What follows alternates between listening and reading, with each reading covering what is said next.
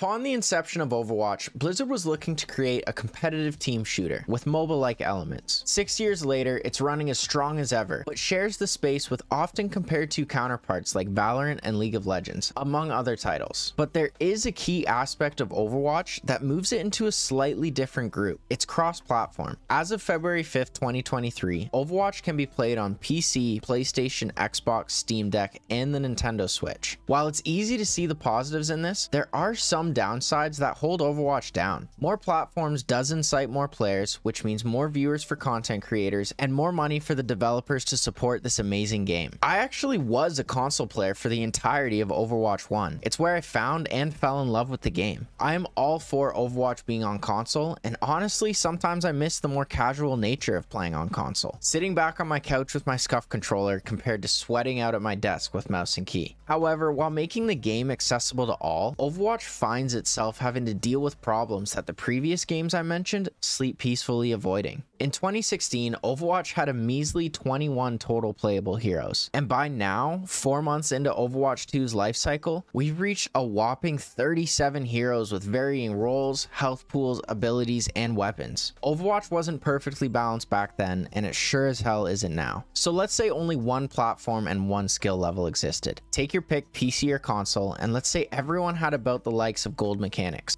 Blizzard would still have quite a time finding a perfect balance for 37 heroes only residing in one input and balanced skill levels. It really is impossible to have a perfect balance, and as a player base, it shouldn't be expected. Valorant isn't perfect, League isn't perfect, and Overwatch wouldn't be either. But now add in varying skill level. Suddenly, Widowmaker starts to look a lot more powerful for the higher skill community, and Reinhardt has the same effect on the low end. Do you see the picture I'm painting here? Upon now adding multiple consoles and inputs into this equation with all varying skill levels, it becomes easy to understand that no matter how hard Blizzard tries, Overwatch can't reach anywhere close to a perfect state of balance, as it's appealing to too many variables. Even if Overwatch only had one input, it would still be impossible to make every character feel like a viable pick at all levels. And yet, Blizzard has to balance the same heroes playing on an extreme variety of maps and game modes across multiple platforms and inputs. The strongest characters on PC are often not the strongest characters on console, and vice versa. Blizzard's created a world where the player base will never agree on the strength of heroes and what should be done with them. I don't want this to be construed as me hating on console players or that I wish Overwatch didn't exist on the other platforms, but as a player who hopes for a balanced game, acknowledging the barriers created by having cross-platform is important. It helps understand things like why Sojourn hasn't been heavily nerfed yet. While she might be tearing up Diamond Plus lobbies on PC, I can assure you she's not scaring many Silver players on controller. I think recognizing the challenge of balancing multiple inputs can help alleviate some of the frustration we can feel towards the balance team. It's a trade-off that in the end does benefit the longevity of Overwatch. But balance isn't the only problem created by cross-platform. Blizzard has outright stated that they need to get updates cleared by Sony, Microsoft, and Nintendo before they can launch, which means they can't just fix game-breaking bugs or problems a day or two after finding out about them. It can take weeks. Remember when Overwatch 2 was first released, Mei, Bastion, and Torb all had to be removed from play due to game-breaking exploits. Well, if not for Blizzard having to get these updates cleared, some players would have had their favorite heroes back in their hands a lot sooner. A game like Valorant would be able to identify an issue and fix it immediately with no delays, but Overwatch just can't be like that. The clearing process can take weeks, and if the update doesn't fix the problem or a new bug is found, another long wait is ahead. Since launch, Blizzard has created a hotfix system that allows them to make small tweaks to numbers and other minor aspects, but anything else has a delay. We haven't seen a serious exploit or bug in the last few patches, but it's inevitable one will come, and it likely won't be a simple hotfix. So while having Overwatch available on all platforms does create problems that could be avoided if Overwatch was solely on PC, in the end, the trade-off is worth it. Overwatch being widely available generates so much more money for the developers to create new content and a broader community on YouTube and Twitch. It will always knock off balance when Blizzard has to take bronze players on controller into account when balancing for grandmasters on mouse and keyboard, but that's the trade-off we have to give. Overwatch is alive again for the first time in quite a few years, and new players are joining every day across all platforms, while Blizzard is pushing more new features than ever before. The game is in a great spot, and I'm excited to see what Blizzard has in store in the coming months.